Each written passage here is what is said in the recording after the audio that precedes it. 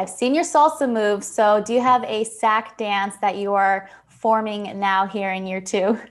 I don't know. Yeah, everyone was kind of teasing me about the last one, how I got to start doing something more. But I think my goal is just to get the sacks right now, and then we'll just let the dance come along with it. So let's just keep getting to the sacks now.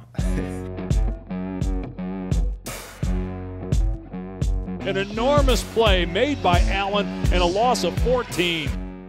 It was the attack of Zach against the Eagles. One of your best performances thus far, 11 tackles, a sack, a pass breakup. How good did it feel to have a breakout performance like that here in year two? It was definitely, really helpful, just for like the mindset, just knowing that everything's been working, all the hard work, it's kind of coming into fruition. So I'm definitely glad I had that, and I definitely want to build off of that and really make a career out of it. I just don't want to be a one-hit wonder. So definitely, hopefully it can continue. Well, I feel like you're in the midst of playing some of your best football right now. Does it feel like everything is just coming into form for you now in year two? Yeah, I think definitely, starting to come together a little bit. Just getting more comfortable with, just playing everything. I feel like last year, really only playing in really 3 games. I mean, that 4th game got injured, like first drive or whatever. So there wasn't a lot to go off of, and we just got a really good group on defense, coaches and players. So everyone's been supporting me and helping me through it. So I definitely think, it's something I want to start building on. Zach Allen was back there along with Hassan Reddick.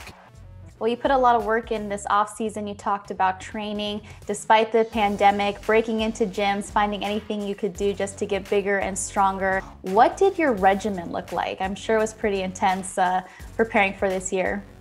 Yeah, it definitely was pretty crazy. Luckily, I had a few teammates out here, so we were able to push each other. But, we weren't able to, sneak in until later in the afternoon and stuff. So that whole morning, it was, one of our teammates, he built an in-home gym, so we get a, first lift there, do some running in some parks.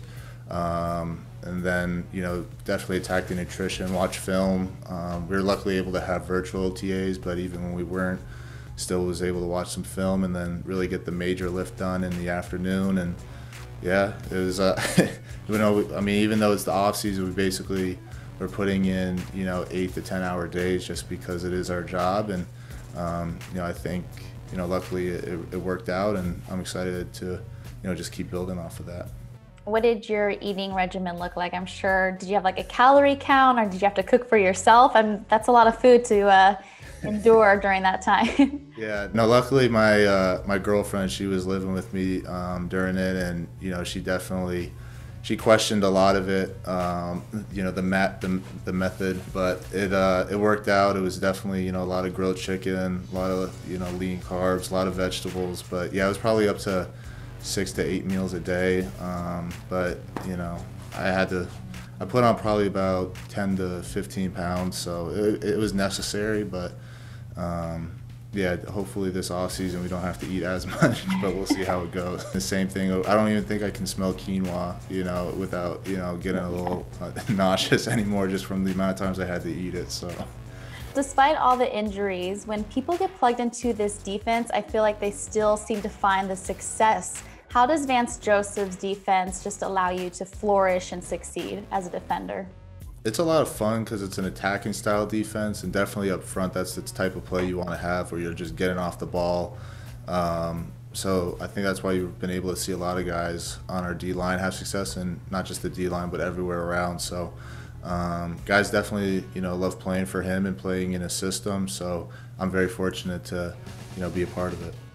And you're able to play all along the line from 0 to 9 technique, which is often more of a speed pass rusher. Where do you prefer to line up?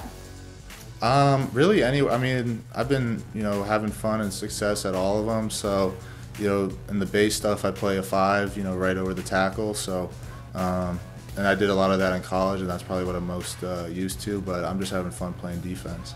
Huge momentum play right there by Zach Allen.